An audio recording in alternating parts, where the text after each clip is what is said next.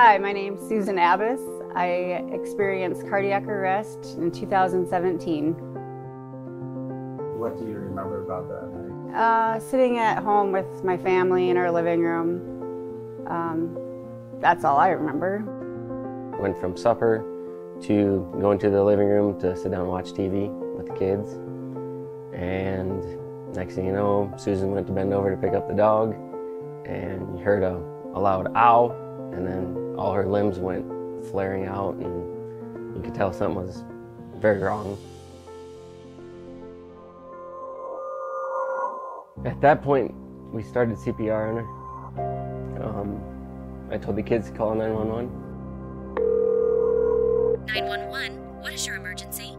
A young girl screaming, "I need help, my mom's down, she's dying," and it was just very hysterical. I was trying very hard to get the address from this young lady. Told the girls, the youngest one, grab the dogs. The son helped me put Susan on the floor. 911 operator helped me get started on CPR. I said, "I need you to roll her on her back. I need you to check for a pulse." She did not have a pulse, she was not breathing, so then I initiated CPR with him. I told him to count out loud with me, and I'd count with him, and then we would check for a pulse again after 100 compressions, I believe is what the EMD was at the time. When we got on scene, we were met outside of the residence by one of Susan's daughters.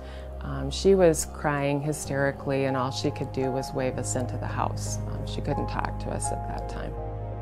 Luckily, we have great people on our Lennox Volunteer Fire Department ambulance. They know exactly what to do. We started, of course, assisting her breathing, ventilating her.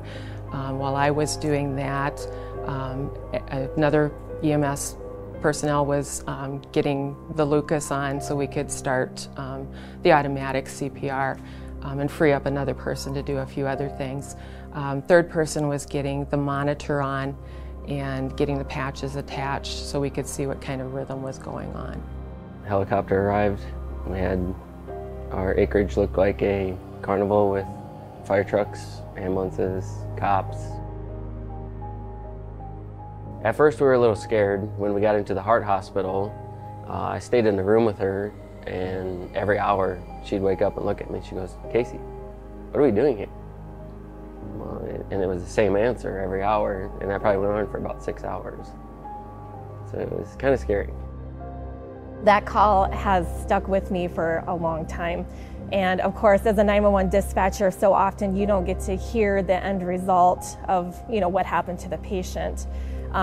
I don't remember if it was a few days later or so, but I had gotten a call from my boss, Todd Baldwin, and had said that he got a call from Lennox Ambulance to let us know that the patient lived.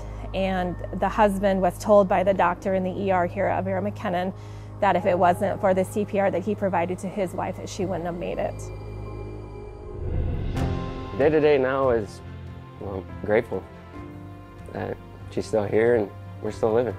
It's very important that people know at least how to do the compressions. They don't have to do the breathing, they just have to do the compressions. And then to recognize when somebody's in cardiac arrest. That's also the big thing. The more people that know how to do compressions and do CPR, the better off we're all going to be. When I ended my career in 911, it was one of my highlights. Like I loved working in 911.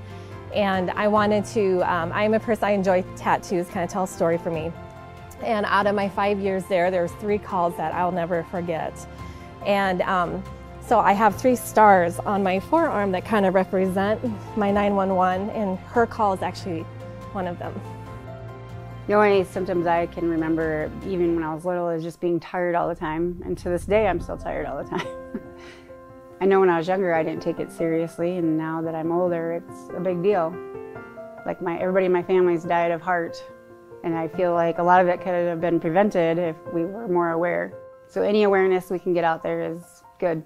The night the incident happened, from there on, I was thinking it was the worst day of my life. And my friend came up to me and said, "It's not the worst day, it's your best day. You saved her."